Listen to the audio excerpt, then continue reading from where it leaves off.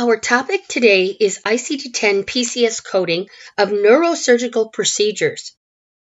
My name is Lynn Kuehn, and I'm the author of numerous courses on PCS coding for Libman Education, including the new 2 CEU PCS Neurosurgery Coding course. Today's presentation is a sample from that course. The approaches to the brain are three main ones that are listed in all the tables. They are maybe not so confusing when you take them one at a time and understand what the doctor's trying to tell you with their documentation. So let's go from left to right. The first one is a burr hole. Now the burr hole is a small hole. And to give you a relationship for this, it would be a small enough hole that would allow a small tube to be placed inside. It could allow another device like a monitoring device to be placed through that hole. But the surgeon cannot really see the brain through this hole except for what is right underneath the small hole. It's usually about the size around maybe the barrel of a ballpoint pen. So maybe a centimeter or so at the most. And these holes are made with treffins, and those are the little blue and white thing that's underneath there that literally has burrs on the edge, and they drill a hole into the skull. So at no point can the surgeon really expose the site of the procedure or visualize inside. They can only put the instruments through, and that's why this is percutaneous.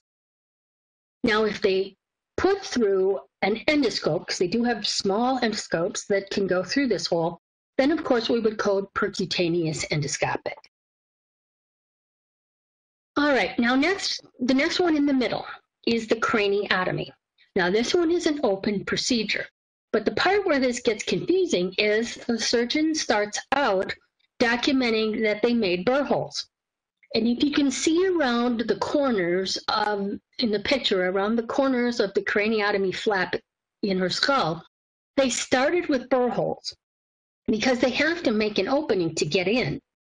And they make several holes, and then they use a saw to literally connect the dots and make the flap.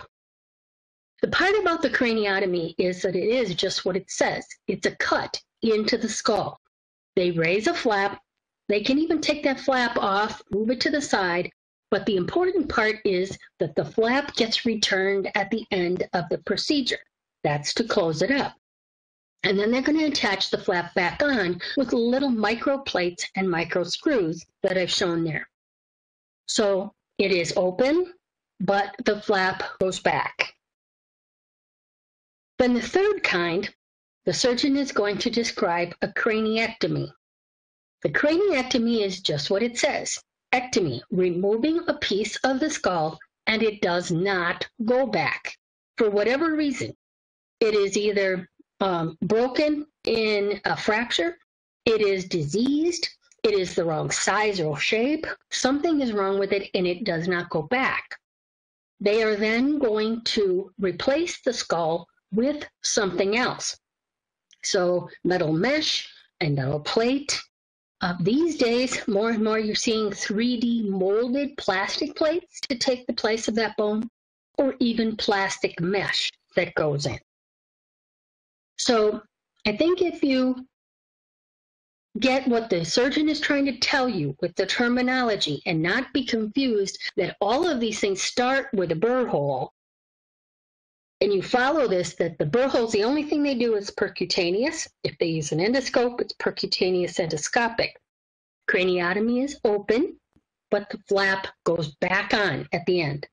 And ectomy, they're taking the flap off, never to have it return, and they have to replace the skull with something else at the end.